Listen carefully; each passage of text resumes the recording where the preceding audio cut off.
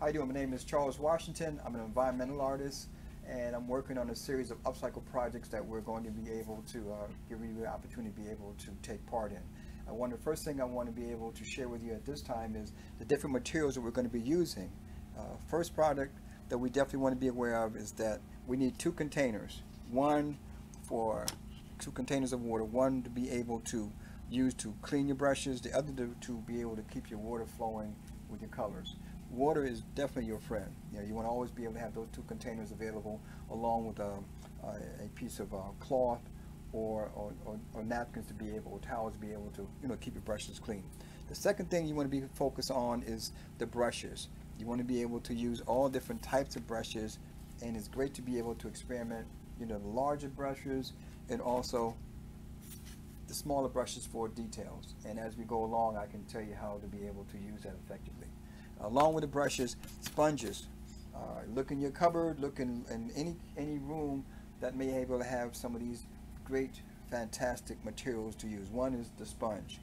With the sponge, you want to be able to get the sponge, and this is great. Go to your kitchen and see if you have any of these tools here. It may look like they're pretty good, but it's excellent. And we're creating a new series of brushes to be able to work on a couple other series of the three-dimensional pieces and also the sculptures in glass. It's real simple. You cut them in different angles and you do this.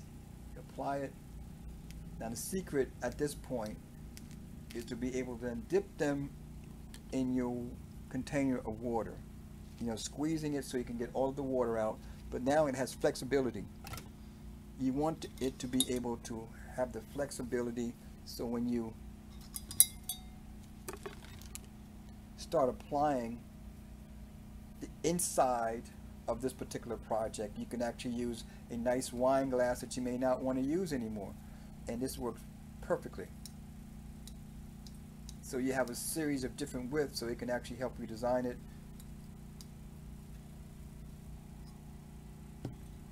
That's one of the techniques and one of the projects that we're going to be working with glass, and also working with markers.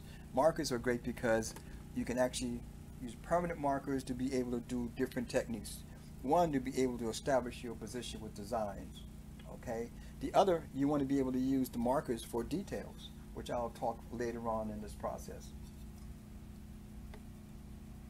Going forward, we have the markers. We also have paint.